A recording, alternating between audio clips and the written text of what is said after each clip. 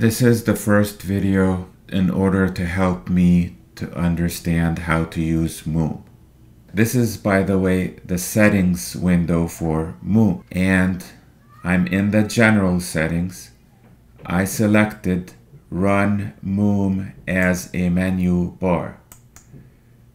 That means that Moom shows up right here in this corner where my mouse is. Let me close this. I don't want it even showing up here. I don't know why it won't go away. Let me see what happens. Open, options, remove from dock, open at login. I guess that's Moom itself. You know what? Let me quit Moom and start it all over again. Moom. Okay, let's do Moom quit. All right, now why is it still down here? Okay.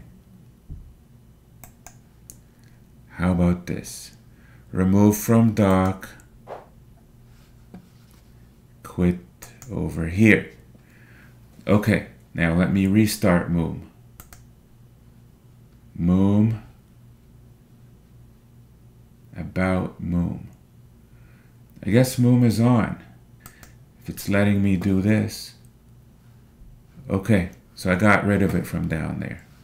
All right, the next thing we're going to do here is figure out how to use Moom with the mouse. In other words, in mouse mode. There's also a keyboard mode. But until I master the mouse mode, I'm not gonna mess with the keyboard mode. First thing I need to do is enable the new mouse feature. So I go to Preferences for Moom, and under Mouse, enable Move and Grid. And he has it 6:4. Mine is gonna be better at 8:4 because I have a wider screen.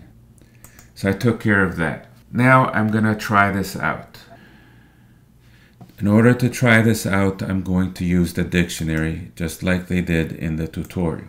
First thing, mouse over the green button. I'm going to Moom it, and that's spelled M-O-O-M, to the lower right corner, okay? So I go here, and I go like this. Okay, and then I let go. So it moved over to the lower right corner. Now, there are pre-built window configurations at the top, and this is what I'm talking about. See, I put the mouse over here. See these things at the top? What I did before was use this down here. But I'm gonna use those ones up there. So there are pre-configured window configurations at the top when I hover over the green button. And it says you must hold down the Alt key.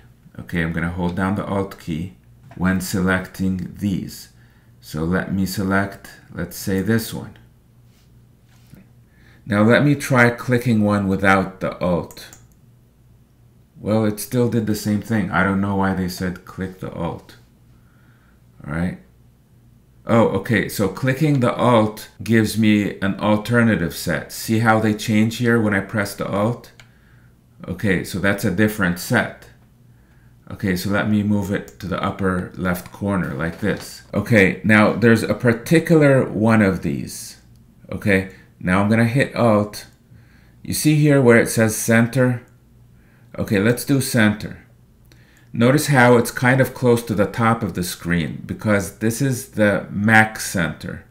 And I guess the Mac center makes room for when these icons, when the menu bar is at the bottom. Now let me move this back here. Okay, this time I wanna move it to the true center of the screen. Okay, so I hover here, hit the Alt. Now before I hit this button right here, I'm also going to, okay, actually I'll have the Shift and then Alt, and now I hit center, and now it gives me the true center of the screen. Okay, that's better.